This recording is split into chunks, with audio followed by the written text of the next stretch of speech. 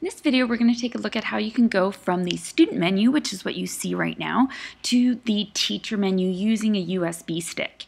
There are 5 USB ports in the new Smart Table, so I just have to plug in my USB into any one of those ports, and it'll jump me instantly from the student menu to the teacher menu.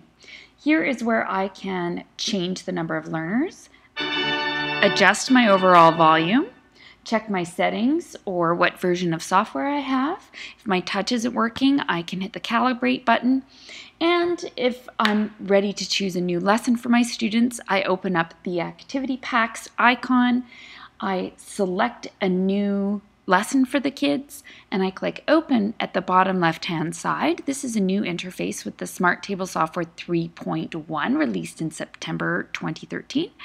Now I have the alphabet content open for my students, and now for them to be able to interact with this lesson, I just pull out my USB stick and it'll instantly open up the lesson for the students. So really quick and easy way for you to go backwards and forwards between the student mode and the teacher mode where you have some extra controls.